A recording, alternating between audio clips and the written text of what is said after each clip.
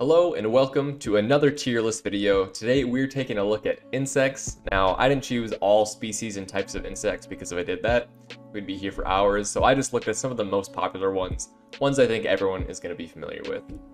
So starting us off, we have ants. Ants really aren't too much of a bother for me. I don't live anywhere where we have biting ants or fire ants nearby, so I don't have to put up with those. So the only ants I deal with are the ones you see outside or the ones you're gonna see if you leave food on the ground in your house and they show up. So overall, they're not too much of a nuisance for me. Don't really bother me too much. So we'll put them in the B tier. That might seem high for some of you, but compared to the other insects on this list, they're not that much of a threat to me. Up next, we have bees. Now, I love bees, whether we got honeybees, carpenter bees, they're great. They pollinate the flowers, they make honey. I love honey. And as far as stinging goes, you're almost never going to get stung by a bee unless you're really pissing it off for some reason. So, for that reason, we're going to be putting it in the S tier. Up next, we have butterflies. Probably the prettiest insect, I would say, is on this list, especially monarch butterflies. They're not an annoyance at all. Can't say I've ever been annoyed or bothered by a butterfly. They're nice to look at. They're pollinators. They're pretty good, but they don't do too much as far as look pretty and pollinate a little bit, so we'll just slot them into the A tier there. Up next, we have centipedes. I would say probably the most disgusting looking insect on this list is centipedes. Fortunately, I don't live somewhere where I have to deal with a lot of venomous or biting centipedes. Because those are absolutely terrifying, and honestly I really don't see that many centipedes in general, but when you do see them and you see all their legs moving, they are disgusting, they're gross, get them out. They would be F tier, but the only reason they're not going to be F tier is because I really hardly ever see them, so I don't complain about them too much, so that's the only reason they'll be in the D tier. Up next, we have dragonflies. I personally love dragonflies. I think they look cool. They eat mosquitoes, they eat gnats, which are two of the most annoying bugs for me. So for those reasons, dragonfly is going to slot itself into the S tier very comfortably. Up next, we have flies. Now, I think of three main types of flies. We got houseflies, we got deer flies, and we got horseflies. Houseflies don't really bother me at all. Sure, maybe they're a slight annoyance, hard to kill, but they're really not that bad. But then we have deer flies and horse flies, and when you get bit by those, it's painful, and it itches, and it stings, and it feels horrible. D tier. Up next, we have gnats. Now, I hate gnats. I mean, they don't really do a whole lot. I've never been bitten by a gnat, although I know there are some species of biting gnats. But you know, when it's the summer and it's an overcast day, maybe kind of shady, and you're walking along and you just got swarms of gnats flying around your head, there's nothing more annoying. I can't stand gnats, especially when they fly into your eye. That's painful. F tier.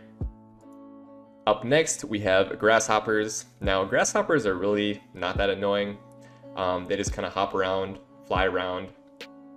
Don't really have too many complaints, but grasshoppers can turn into locusts, and locusts are disgusting and they're horrible because they eat everything. So we're going to put them in the C tier just because of the locust issue. Up next, we have ladybugs.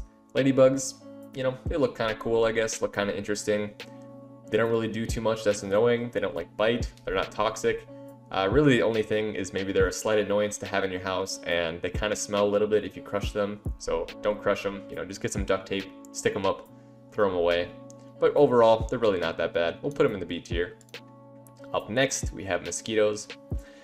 You know, if I were to tell you everything I didn't like about mosquitoes, this video would be an hour and a half long. But bottom line, they bite you, makes you itch, they spread diseases like malaria, and they contribute almost nothing besides feeding dragonflies. Mosquitoes, easy F tier. If we had a tier below F tier, mosquitoes would be there for sure. Up next, we have wasps. Terrifying, and they will just sting you for no reason, and it doesn't feel good. They don't do a whole lot. Bees do their jobs, but just better. Plus, wasps don't even make honey. Wasps, we're putting you in the F tier. Up next, we have spiders. Now, spiders are a tricky one because there are some that are not dangerous, that are pretty cool, that eat things like mosquitoes, you know, centipedes. They eat a lot of those other more annoying insects, and so there's a lot of good things about spiders in that sense. But spiders are also gross, and getting bit by spiders is pretty brutal. especially if you get bit by something like a black widow, which is pictured here. I've never been bit by a dangerous spider, but I've been bit by plenty of spiders, and you just get that itchiness. But it's not like a mosquito bite where when you itch it, it feels better. You itch it, and it just feels more uncomfortable. So spider bites, not fun, but they do eat some annoying insects, so for that reason, we're putting them in the C tier. Up next, we have praying mantis. Praying mantis are pretty cool. I think they're one of the sweetest insects. If you've never seen a video of a praying mantis eating something like a fly, I recommend it. It's pretty gruesome, but it looks pretty cool. I'm going to be putting these in the A tier, because they do some good things, but mostly they just look cool. Up next, we have moths. Probably the dumbest insect on this list, I would imagine. I mean, 99% of the time when you see moths, they're literally just flying at a light over and over and over again for like hours on end. And that's really all I see them do. I've never been bothered by one, never been bit or attacked by a moth. So they're really not that annoying. They just fly at lights all day. So just because of that, we'll put them in the B tier. Well, that's my list. I hope you guys enjoyed, and let me know your thoughts below.